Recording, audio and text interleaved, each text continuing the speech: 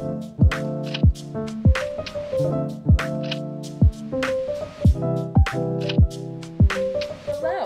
Here on this channel, I am typically sharing my thrifty home decorating, thrift hauls, just ways that our family saves money decorating and DIYing our home. But something that I also do a lot of is cooking on a budget. So I wanted to share some of my go-to meals that we enjoy year-round, but specifically for the fall, some cozy meals. So all of these are budget friendly. We are a family of 4 living on a single income. I aim to spend about $100 to $120 per week on our grocery bill. So all of these are thrifty meals, but none of them are pasta because I feel like that is so overdone and we get sick of pasta real quick. So these are meals that are just my go-to standard for a few reasons. They are budget friendly, they don't require a ton of dishes, and I don't have to measure everything for most of them. So I try to lean towards as many whole foods as possible. I definitely use shortcuts when I can because this mama's got a lot to do. So if that sounds like the way you like to cook, then I hope this can be inspiring and let's get cooking.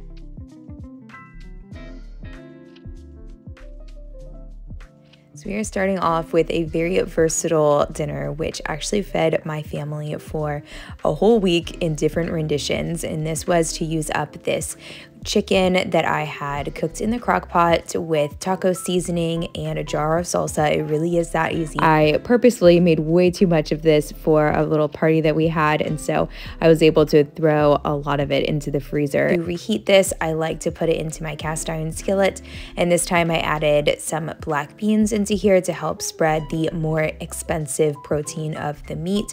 I added just a bit more taco seasoning on top of this because those beans weren't seasoned at all. And then something that I have learned from the Mexican family that I have married into is how good cucumbers are on top of tacos, specifically chicken tacos, since they typically lack a little bit of that crunch and they need a little bit of acid. So I added these and some cherry tomatoes into a Tupperware and then squeezed some lime juice and salt on top of these, and then I moved on to our tortillas. Now, I used to only like flour tortillas, but now I have really started to like corn tortillas also because of my family.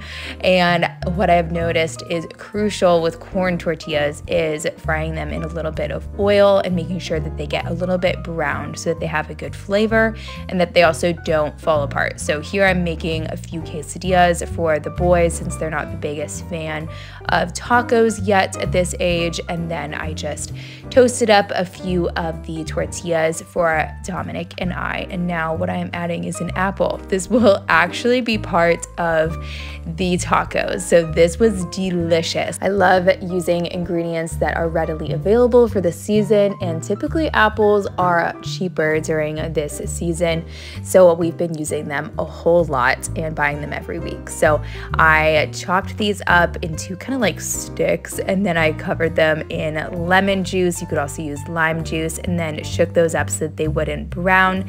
And then it was time to start assembling the tacos, and I also had on hand some pickled onions, which are amazing. They are so good on pretty much anything. I love to have these on hand, and I do make them myself. I will share with you all the Instagram profile of my friend who shared the recipe with me, and these have maple syrup in them, which I think is another good ode to fall. We ended up packing these up in Tupperware. I love this type of Tupperware that we have here. I'll link these down below because we use these for picnics in the schools, lunches for Gideon, and then we actually took these out to the beach. Well, it was a park next to the beach because we didn't want to get too much sand in our food, and we had a lovely fall Florida picnic out here, and it was just a beautiful night.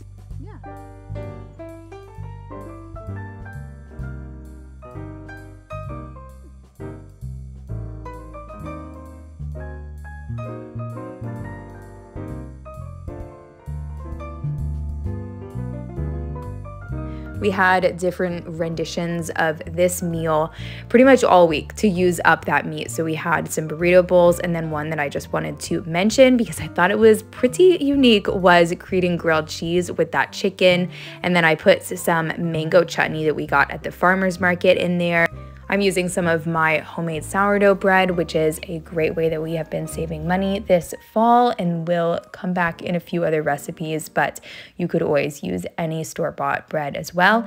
We had this as well as a picnic outside because it is so lovely here in Florida. We are finally getting to actually be outside. So let's move on to our next recipe, and this one is one of my all-time favorites. I've been making this for years. I have modified the recipe just a little bit, but it has one kind of secret ingredient in it that really makes the dish come together. So you're going to start with 5 eggs into here. This is a great way to get lots of protein. I sometimes make this, well, I often make this for Dominic so that he can grab eggs before in the morning so that I don't have to cook eggs every single morning. And so this is the secret ingredient that you're going to add. After a 1/2 cup of milk, you're going to add a 1/2 cup of mayonnaise. Yes, that might be kind of gross to some of you all, but trust me, it is so good, and you would never be able to guess that it's in there. I love recipes like this that I can completely memorize, that just use very few instruments to wash because that makes this mama's job a lot easier. So one of the easy things that you don't even have to measure is it takes an entire bag of cheese, an 8-ounce bag of cheese. And I used cheddar cheese for this one because that's my kid's favorite, but I have done it before with mozzarella and spinach, and that one is really good. I've also done it with onions, and you could really just put anything that you have in there. Bell peppers, anything would be really good. So you can just put the pie crust that is from the store right into the dish, but this time I wanted to make it a little bit more complicated, a little more aesthetic for fall, so I cut around the perimeter so that I would have a little bit extra. So I returned this center part to the pie pan, and then using that extra that I cut out from around the perimeter, I used this tiny little leaf cutter thing that I have. I can link this set below, but it was part of a large set that I used for my kids in an attempt to get them to eat vegetables in different shapes, but that actually did work. So if you're a parent that needs a little hack, there's my hack for you, and I'll link it down below. But I used these little leaves all around the perimeter to make this really beautiful and have a little bit of an extra fall touch. I don't think I showed it, but I also added a little bit of salt and pepper into this, and then this is covered in foil and into the oven at 400 degrees for 45 minutes until you remove that foil and finish it up for another 10, and it turns out so beautifully. And this we just pop right into the fridge, and my husband cuts a piece out and has it for breakfast each morning. Lasts him about a few days.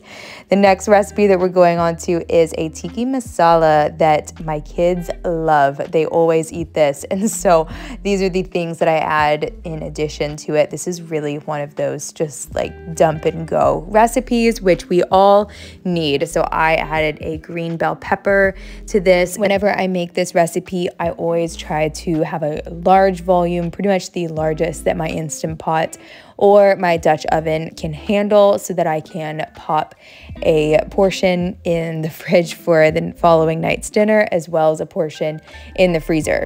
So in addition to that green bell pepper, I also do a lot of onion. I did 2 onions for the amounts that I was making tonight. And then I also add garlic to this after this has simmered a little bit. I did add the chicken in first on the saute function of my Instant Pot, and you could do the exact same thing in your Dutch oven or just a big pan on the stove.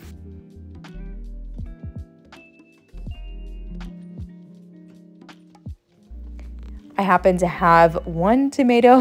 The other one was a little bit, didn't look so good. So I chopped up this tomato as well, and really you could add a lot of things in here. I really love recipes that are super versatile, and this is one of them. So some things that I've added before are some potatoes, as well as some chopped up carrots in here. I was also thinking maybe you could do some eggplant if you had a surplus of eggplant laying around. I know a lot of people who garden tend to have a surplus of eggplant. And then this is when I added that garlic. I put about 5 cloves of garlic in there because we love garlic for the health and flavor benefits of it.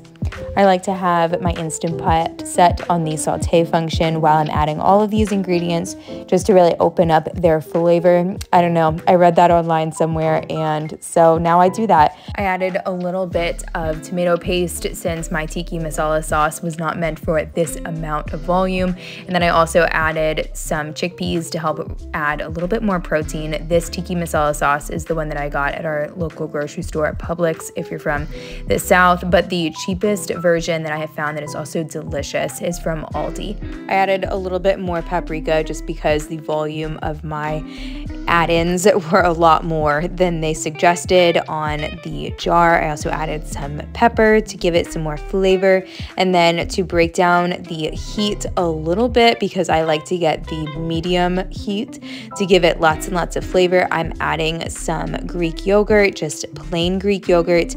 And then after this is done cooking, I will add a jar of coconut milk to really help this be nice and creamy and not too spicy for ourselves or mostly for our kids.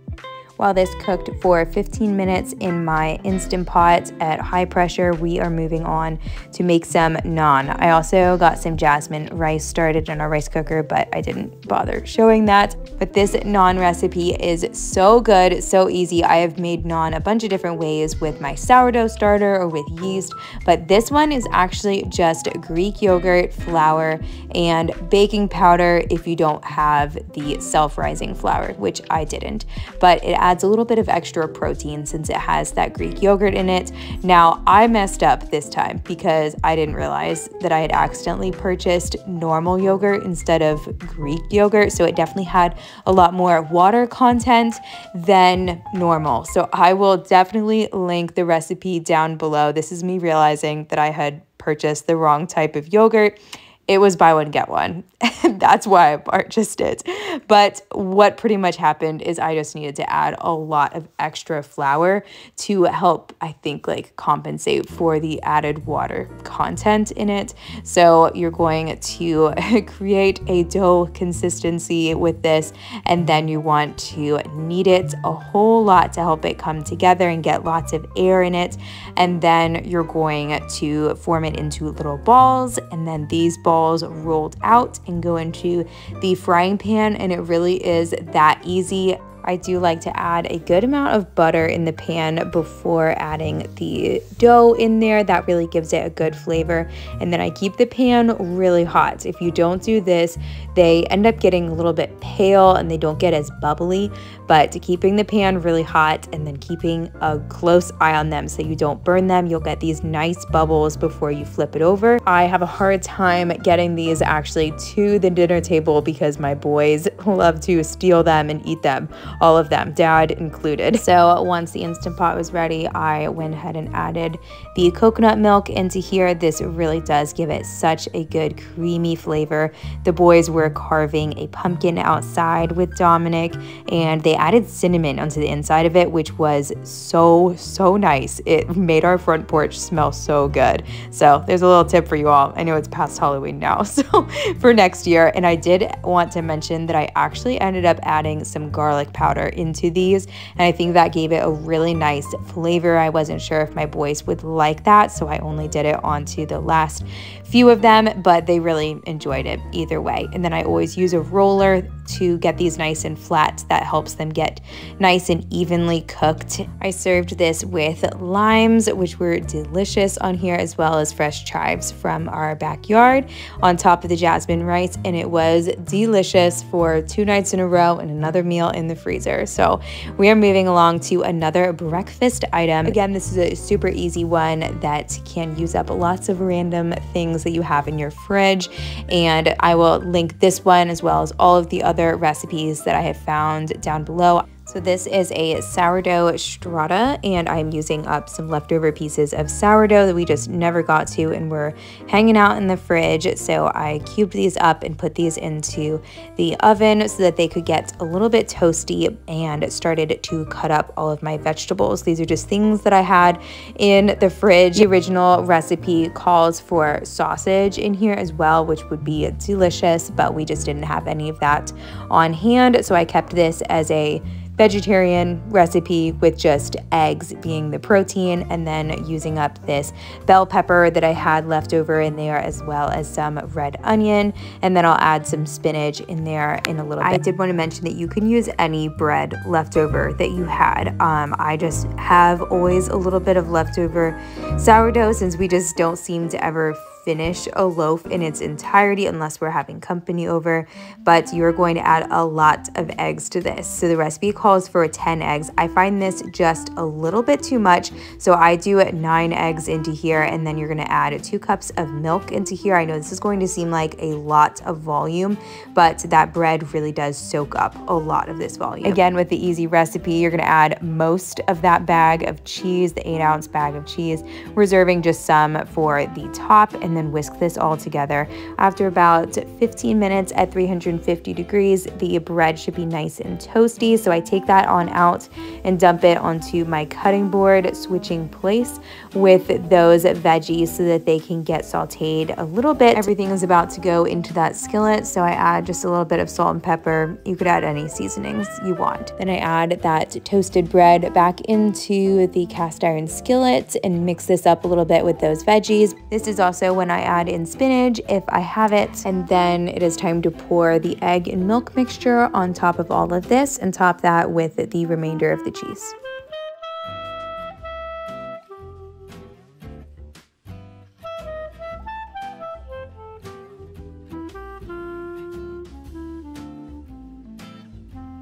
All right, this next one is one that you're going to want to double, maybe triple. I always regret not tripling it because how fast these get eaten, and I love throwing these in the freezer for an easy snack or easy little dessert too, because they pack some good nutrients in here. As you can see, I am grating up a zucchini, but they also are very sweet and delicious and really just taste like dessert. So these are high protein zucchini muffins.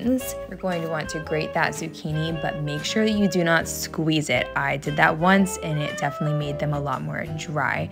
In a separate bowl, you're going to combine 1 cup of whole wheat flour is what the recipe says. I always just use white flour, 1/3 cup of cocoa powder, 1/2 cup of sugar, 1 teaspoon of baking soda, and 1/4 teaspoon of salt.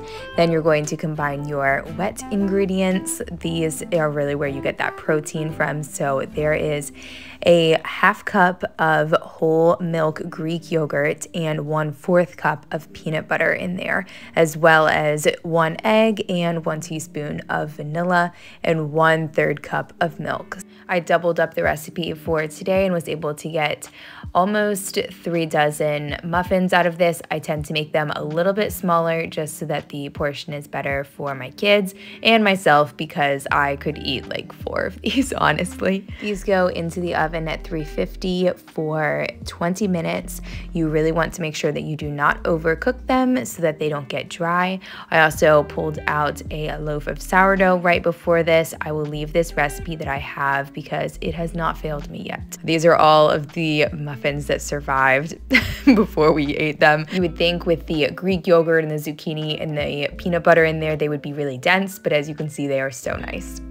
All right, guys, before I share our very last, very classic fall recipe, I wanted to ask you guys to like this video if you enjoyed it. That really helps support the channel and my family through it. I also wanted to mention YouTube tells me a lot of information about you, the viewer. Half of it, I don't even know what it means. But I recently found a spot where it shows me how many shares I've gotten in like a week.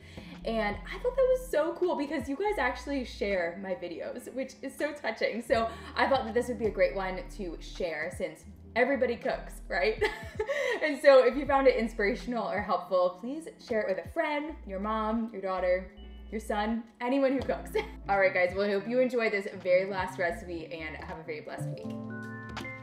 And for our very last cozy fall meal, we have a chili, but this chili has a little bit of a secret ingredient. A friend in my mom's group shared it, and I think we have all made this separately, and we love it. So I will share what that secret ingredient is, and I so hope that you guys will try it. So of course, this starts with chopping up some garlic and some onions. Now, this is supposed to have meat in it, but I was stuck home with two sick little boys, and I thought that I had a pack of ground beef in the freezer, but I did not. But this turned out even delicious without it, but would be extra good with some ground beef in there. So the tomatoes that you're going to use are a can of fire roasted tomatoes, which makes it a little bit more flavorful, but that is not the secret ingredient yet. The recipe calls for a diced red onion. I also added to this a green onion, which I think gave it a really good depth of flavor and also gave it some green color, which for me is important to have a variety of colors in my food. The secret ingredient is actually in the spices. So the recipe calls for 2 tablespoons of chili powder and 1.5 teaspoons of salt and a teaspoon of cinnamon. Yes, it's cinnamon. And we all agreed that this did something to this chili to make it extra special and delicious. And then on top of this, you're going to add a can of tomato sauce. I had this rather large can, but this worked out just fine as I added an extra can of beans to the 2 that the recipe called for to compensate for my lack of meat in this dish. And this turned out really, really good. It was not too spicy. And I topped ours with some Greek yogurt. We served it with some sourdough. It would also be great on top of rice. And then, of course, lots of cheese on top because everything is better with cheese. Hello guys. This has been the hardest decision in our kitchen remodel. I am going to show you guys